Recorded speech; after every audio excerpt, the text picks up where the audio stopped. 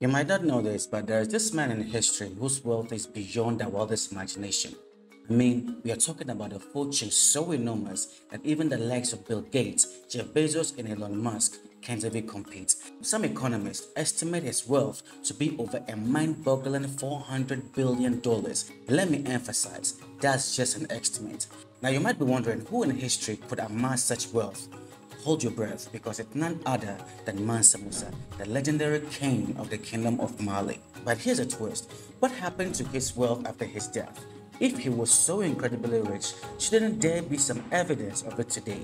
These burning questions have been consuming my thoughts lately, so I decided to dive into the mystery and uncover the truth.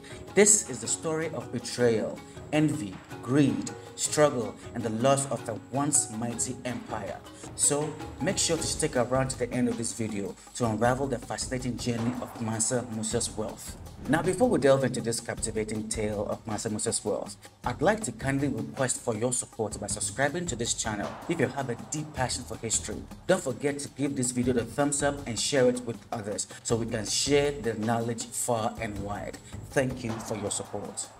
Now, let's begin this journey by getting acquainted with the remarkable figure of Mansa Musa. Born in the Kingdom of Mali, Mansa Musa ascended the throne in the year 1312 CE.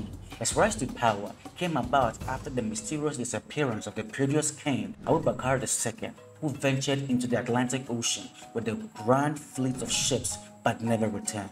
It's worth noting that Mansa Abu Bakr II was preceded by another extinct ruler named Mansa Marajata I, who laid the foundation for the kingdom's prosperity. When Mansa Musa came to power, the kingdom was already blessed with riches, and we are not talking about a small area here.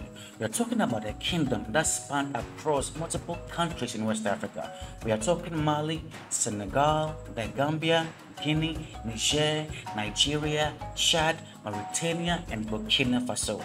And he didn't just sit down and enjoy the existing wealth. He took it upon himself to elevate his kingdom to even greater heights of prosperity. He is hailed as the mastermind behind the economic boom that made Mali the wealthiest kingdom in West Africa during his reign. Mansa Musa had big plans for his cities.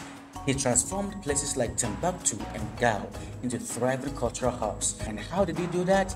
By bringing in talented architects from the Middle East and various parts of Africa to design magnificent buildings that would put Mali on the map as a center of learning and sophistication.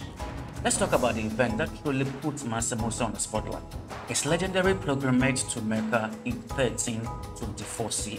This wasn't your average pilgrimage.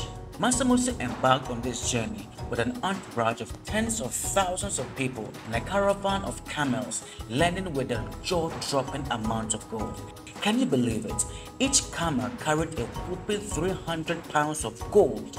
The impact of this pilgrimage was felt far and wide, and as he passed through Egypt, the sheer amount of gold he brought caused the value of this precious metal to plummet for a staggering 12 years.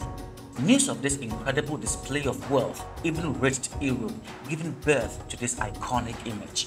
It's fascinating to see how the kingdom reached its peak during his reign, which continued even after his passing in 1337 CE. However, as we already know, every kingdom eventually comes to an end. And in the case of Mali, it was succeeded by the Songhai Empire, which marked another significant era in African history. So, what happened to Mansa Musa's wealth after he died? Considering his lavish buildings and the prosperity he brought to Mali, it's reasonable to explore what transpired in the kingdom following his demise. After Mansa Musa's reign, his son, Mansa Maga I, took over the kingdom of Mali. Interestingly, not much is known about this Mansa, except that he came to power at the height of the kingdom's glory. Unfortunately, his reign was short-lived as he passed away unexpectedly in 1341 CE.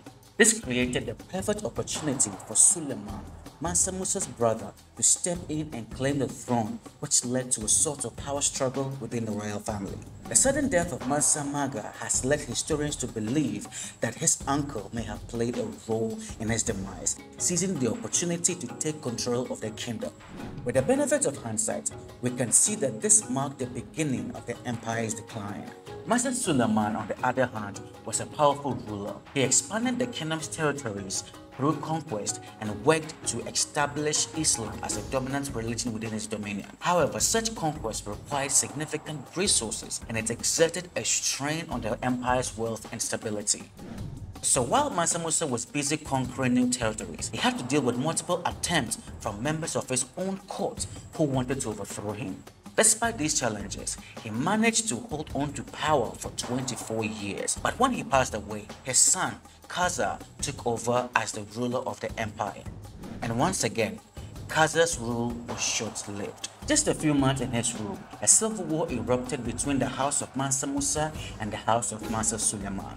On one side, Maga's son, Marijeta, fought for Mansa Musa's house, while on the other side, Qaza fought for Mansa Suleiman's house. It's worth noting that Mansa Marijeta was one of the individuals who previously tried to overthrow Mansa Suleiman, so it's not surprising that he aimed to claim the throne from Qaza. After a mere 9 months, Qaza was overthrown by Marijeta, who became known as Marijeta II.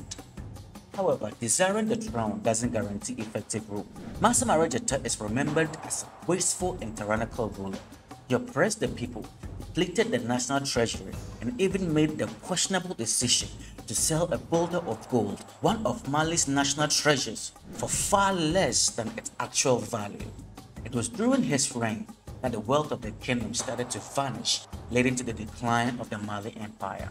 To make matters worse, Mansa Marijeta II fell ill with a sleeping disease that left him immobile for 2 years. After a total of 14 years as the leader, he passed away in either 1373 or 1374, leaving the kingdom in a significantly worse state than before.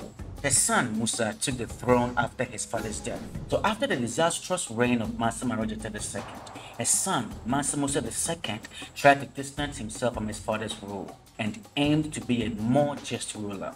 However, he proved to be a weak king and didn't actively involve himself in the affairs of the kingdom. Instead, he entrusted the governance to his chief ministers and officials. With a weak king essentially serving as a figurehead, it was up to the chief minister and officials to steer the kingdom back on track. They managed to do so, albeit barely. During Mansa Musa II's reign, the person in charge was Sandeki, his high counselor.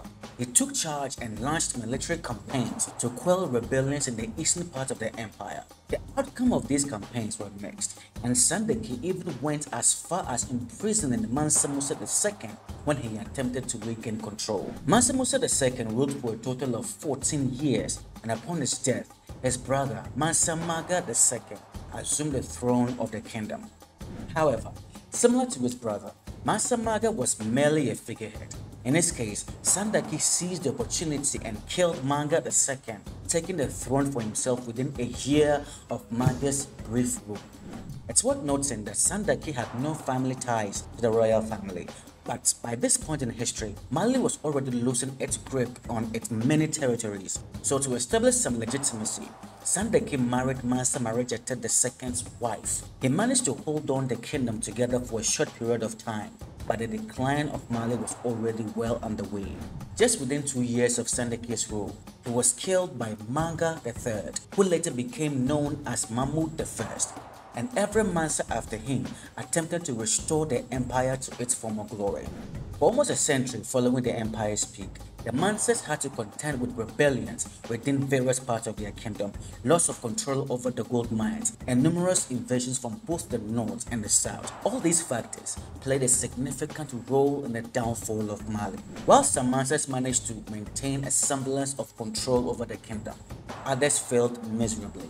Sadly, the golden age of the Mali Empire had come to an end and could never be reclaimed. This brings us back to Mansa Musa I. As we've observed, right after his death, a battle for succession ensued, setting the stage for further challenges and changes within the kingdom. So Mansa Musa's brother Suleiman took the kingdom to even greater heights. However, when Mansa Marijeta II ascended the throne, things took a turn for the worse. His reign depleted much of the kingdom's wealth in just 1 generation. The battle for succession only added to the kingdom's problems. Unfortunately, the Mali Empire never fully recovered from the reign of Mansa Marijeta II. Several decades later, the empire faced a formidable opponent in the Songhai Empire and was ultimately defeated, marking the end of one of the greatest empires in West Africa's history. Mansa Musa, as a powerful king, made a significant impact in history. His pilgrimage to Mecca inadvertently showcased the immense riches he controlled, which ultimately attracted European exploration into West Africa. This, in turn, may have played a role in the emergence of the transatlantic slave trade, but that's a topic for another video. And that concludes our journey into what happened to Mansa Musa's wealth after his death. If there is one thing we've learned from this research, it's that wasteful and tyrannical rulers are not suitable for governing a thriving empire. Thank you for joining me on this exploration. Thank you for watching, and see you in the next video.